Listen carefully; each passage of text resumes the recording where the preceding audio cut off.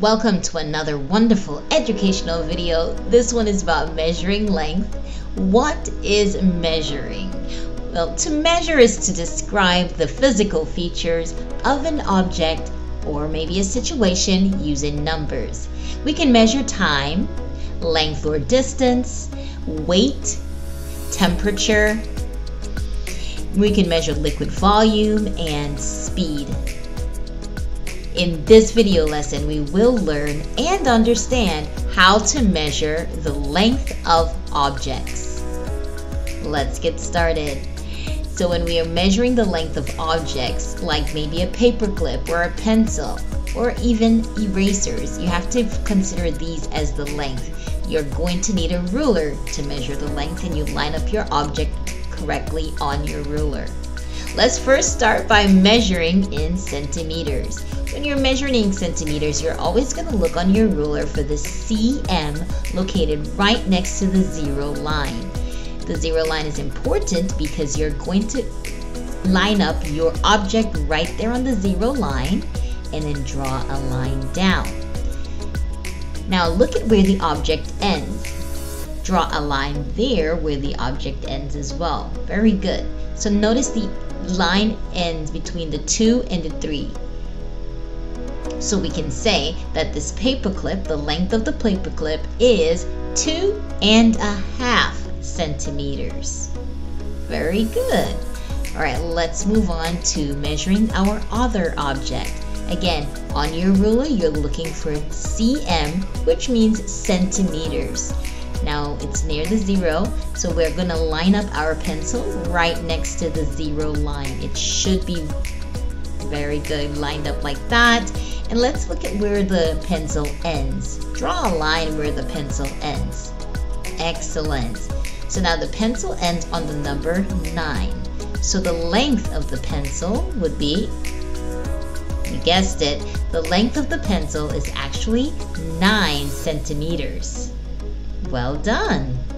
Let's try the other object, which was our eraser.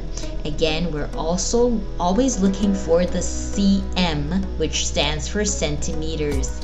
Now we're going to measure the length of the eraser by seeing where it ends, and this time the eraser ends at 5. So the length of the eraser is 5 centimeters.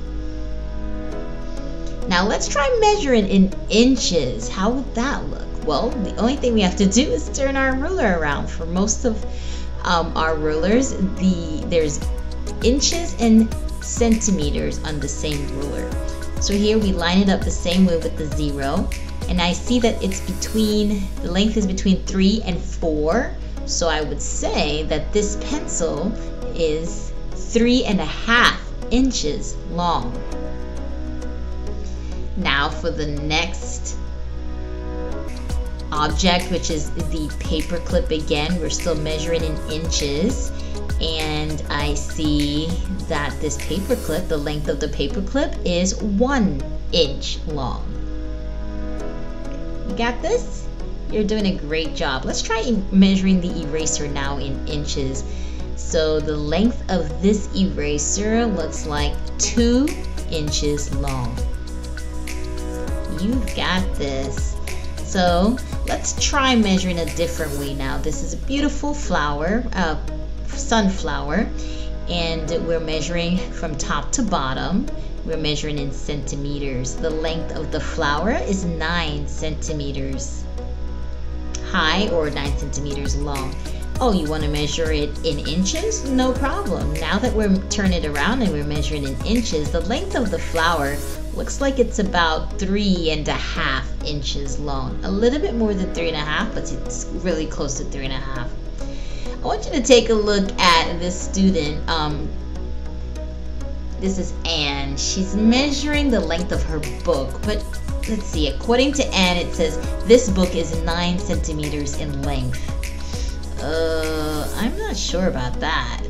Or let me help you out a little bit, Anne. You would push the book all the way to the end like this, and you would make sure you line it up so that the edge of the book is right there on the 0 line. That's right. So now the length of the book is actually 7 centimeters. Oh, I got it now. So I have to make sure that the book is lined up properly on the ruler right next to the 0. That's correct, Anne. You've got it.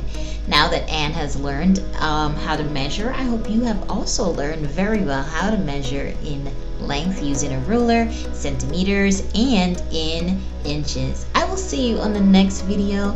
Take care. Have a wonderful day. Bye-bye.